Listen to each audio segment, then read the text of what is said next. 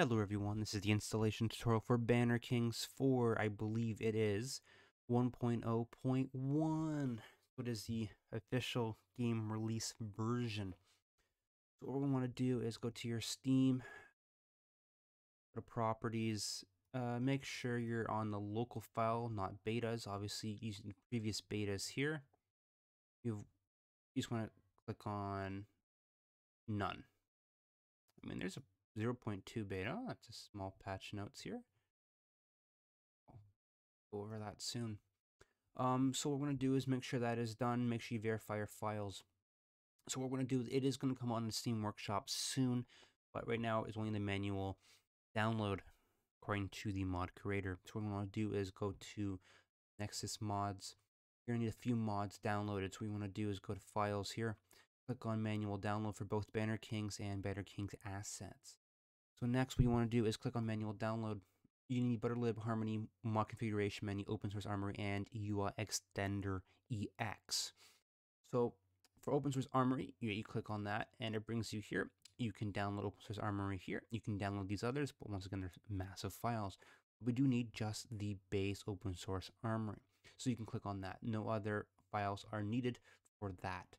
So once you are done downloading that, if you can download the other mods by opening them up. Say for example, Harmony. You can download manually as well. But for those who want an easier installation, you can go to Steam Workshop and then you can sort by basically most downloaded of all time. You're going to have Harmony, UX Center, Bannerlord, and mod configuration menu, which that should cover all the mods you do need downloaded aside from Armory, which I believe isn't on here. I just checked. So once those are downloaded, you are going to have files. Make sure you download them all in one spot. You're going to have a few files here. So we're going to start off with open source armory, and this is going to apply for both BannerKings and BannerKings assets. You want to click on properties. You want to click on unblock the files, which will keep any dills or anything from not working. So next, you can once again go to properties. I do have 7-zip installed, not WinRAR, but it should work with WinRAR. You want to extract the folder. It is now extracting. So I'm going to be right back when I do that, the exact same thing with properties and extracting for both BannerKings assets and BannerKings base mod. I hope. Okay, so my mod folders have all been extracted, as we can see here. They're going to have assets inside as well. So what we want to do is go back to Steam since we are manually installing. Go to your Mountain Blade Bannerlord, click on properties. Go to local files here, you're going to click on browse. We're going to notice you're going to click on modules here. If you do install through Steam, it is not going to be in this folder here, but is in a different folder.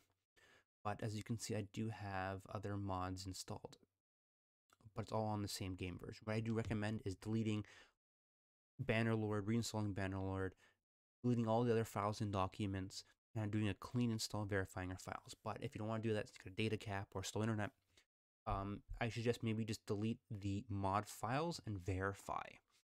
Make sure everything's clean, uninstalled, and whatnot. What we're going to want to do is, since we have these 3 mods, we're going to put BannerKing assets.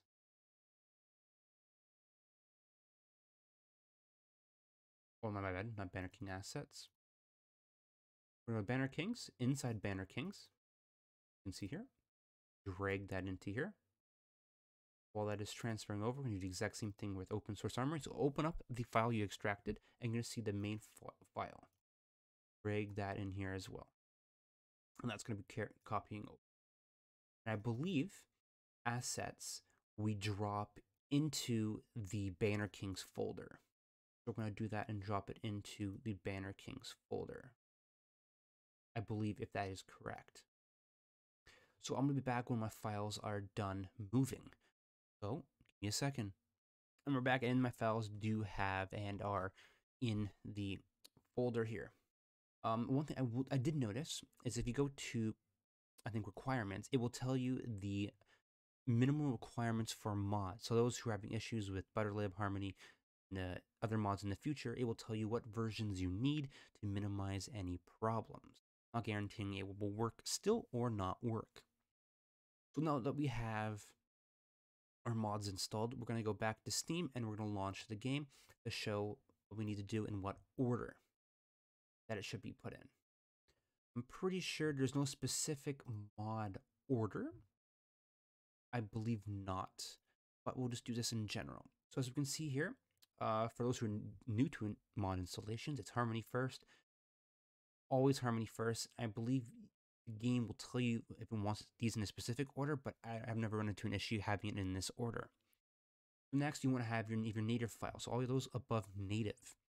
And for Bannerlord Kings, open source armory, I'm going to just move this right below birth and death options.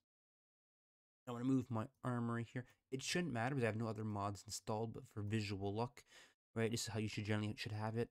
Harmony, UI, Butterlib, mod, natives, birth death options if you have it, if you want it installed. BannerKings, open source armor. What I'm going to do is we're going to boot the game. So I'll be right back when the game launches. And like 10-15 seconds later, you can tell the, oh, I got to move this over. That's probably why I paused it. So we do have open source armory here. And it's working here. Let's open up our task manager. As you can see, it is running. So now our next goal is to show that in game that it actually works and we're able to post into a campaign. So we're going to do, obviously, go save campaign. This is my Warhammer mod playthrough. So we're going to go sandbox first. And we're going to go to a simple town. If the town has apples, oranges, or any other food, then we know that it works. Okay, we're going to skip this. We're going to go Valandians. Going to skip a bunch of stuff.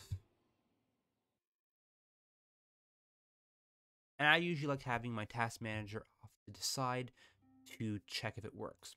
As you can see, this is actually the start menu